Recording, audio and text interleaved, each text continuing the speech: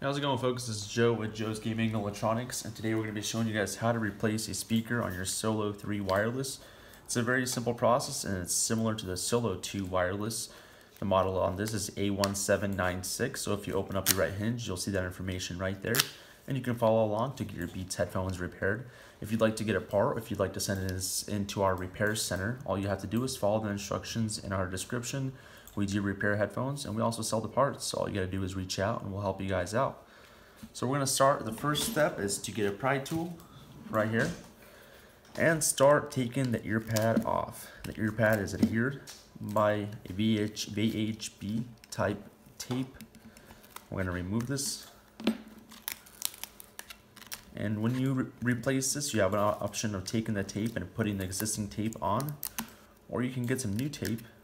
We also do sell the tape, and you can use that tape, put it on your ear pad, and put it onto the speaker housing. When you open this up, you'll see 5 screws. You're going to use a smaller Phillips screwdriver just to make sure you can get all 5 of these screws out of here.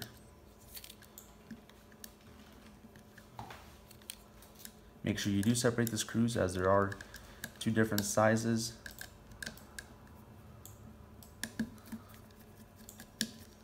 When you're opening this side up, you also have the opportunity to change a charger port.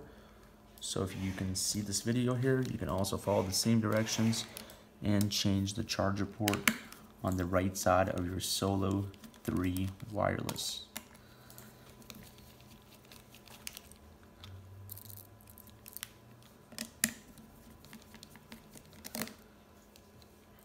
Alright, so now we had all these unscrewed. We have all the wires exposed here on the inside. Get the rest of these screws out.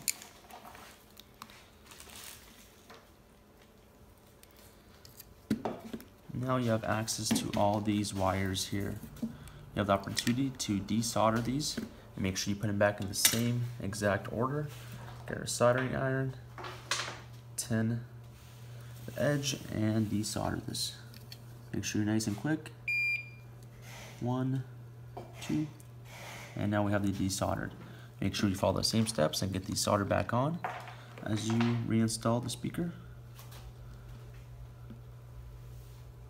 1, and the second one right here. These are pretty small and fragile wires, so just be careful. Make sure that the edges are tinned.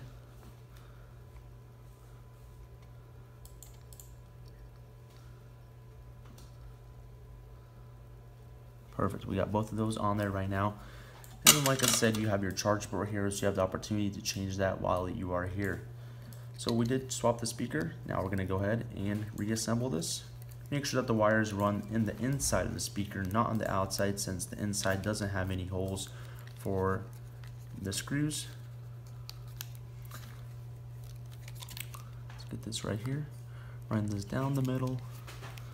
And now we have a flush finish here on the seal of the speaker housing and the outside panel. Here we go.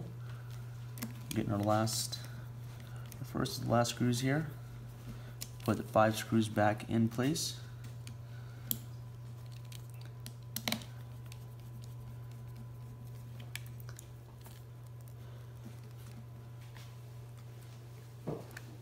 When you're doing this, you don't have to take the 2 smaller screws out unless you're going to be changing the charger port. I just took those out. It just holds it in place. Perfect, we got that.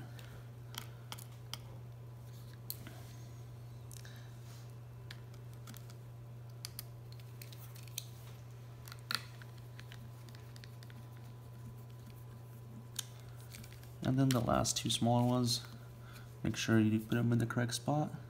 And just shield them away from the speaker. You don't want them going into the speaker housing.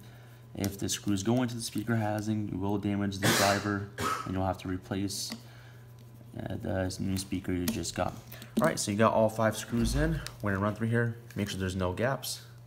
Alright, there's no gaps, great. Now you have the opportunity to turn this on, test it once it's good to go. You either have your existing tape on here. If not, you can get some new tape, put this ear pad back on. Has 2 guides in there. apply some pressure, and you'll be good to go. Alright folks, well, hope this video helped you guys out. If you guys have any questions, all you guys gotta do is reach out to us here. We do repair Beats headphones. You can send it into our repair center. You can also purchase parts from us. Just follow the instructions in our videos. Our email address is support@JoesGE.com. We have all our prices and information through that email. Thanks for your time. Take care.